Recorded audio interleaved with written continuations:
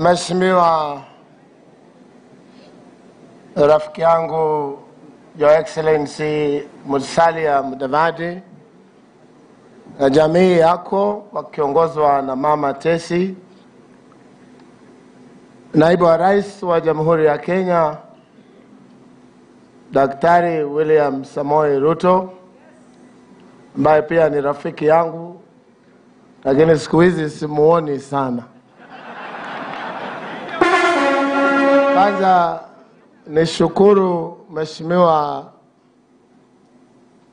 Mudavadi, leo ndugu umenijenga. Leo umefanya kazi. Na sisi hatutaki kuongezea maneno, too many cooks spoil the broth. Musalia amesema, na hayo amesema, ikichunguzwa vizuri, itekelezwe mikakati vizuri, Kenya itasonga mbele.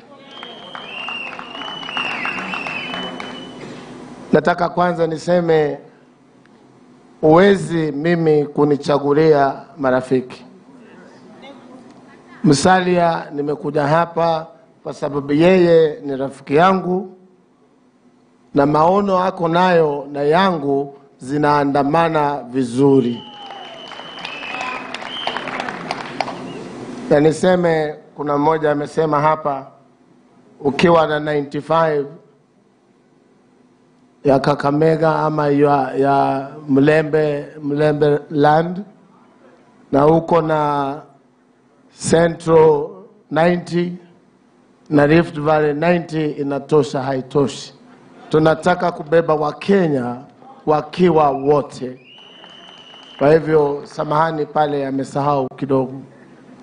Pia huyu anataka kuwa governor, na mlisamehe ni sauti imepotea.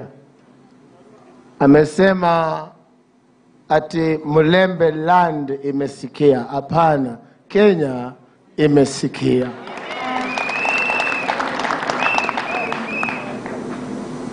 Pia kuna mtu amesema wengine tulikuwa nao wakaondoka. Ni kweli.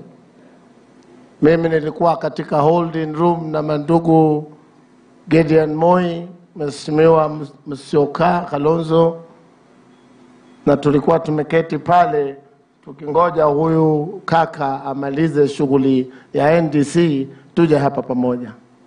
Lakini wale kwa sababu hii au ile hawakuweza kukaa, lakini mimi nilikaa. Ni kwa sababu ninaamini na yale maneno yamesemwa hapa. And if we are to move from here to the next level, Kenya will never be the same again. Maneno imesemwa hapa, mimi leo nikilala nitalala bila kupinduka, kwa sababu nimeona mwangaza kule mbele. Niseme chama chetu cha Tujibebe wa Kenya Party, Tujibebe wa Kenya, ni mujipange.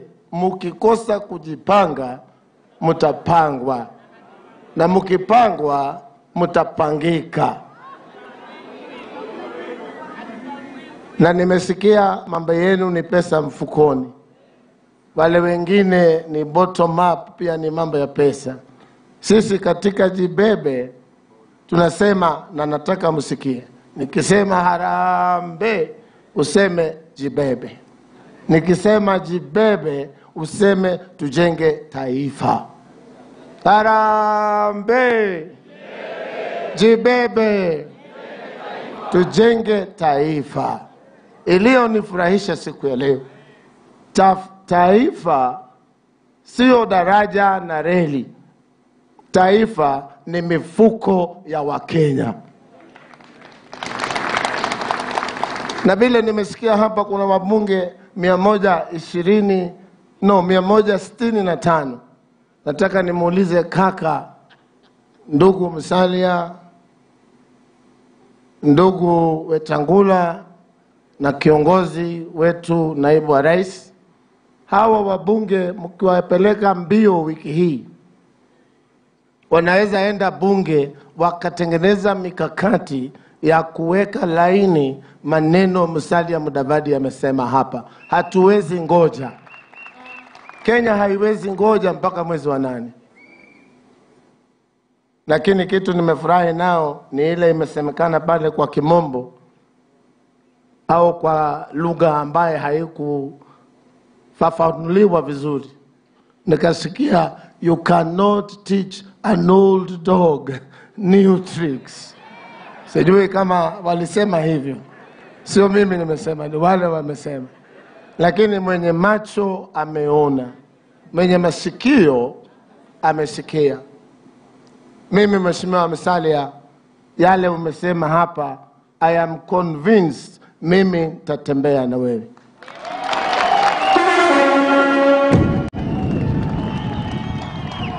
Na mahali nilipo mimi hutetea wakaaji wa Mlima Kenya. Na nataka niseme hapa, wakaaji wa Mlima Kenya sio Wakikuyu peke yake. Wakaaji wa Mlima Kenya ni Wakenya wakiwa kabila tofauti. Kwa hivyo mimi nashukuru Mungu kwa kupata nafasi hii, na niwaambie wale ambao watakosa uzingizi leo, poleni. Poleni kwa sababu ukicheza na blanketi itakunyonga. Nashukuru sana. Mkienda nyumbani msalimie watu na mseme Kenya mbele. I'll tell you this, and I know my friend William Ruto, the Deputy President, agrees with me. There will always be an election, but Kenya will always also be there with or without us. Sijui kama mnaelewa. Ni kusema Kenya inaweza songa bila Mheshimiwa Raila, bila Mheshimiwa Kabogo, bila Mheshimiwa Musalia, bila Mheshimiwa William Ruto. Kenya is the greater beat of all of us. Kwa hivyo Mungu aweze kutusaidia. Asanteni sana. Niko na viongozi wameandamana na mimi, lakini wako kule katika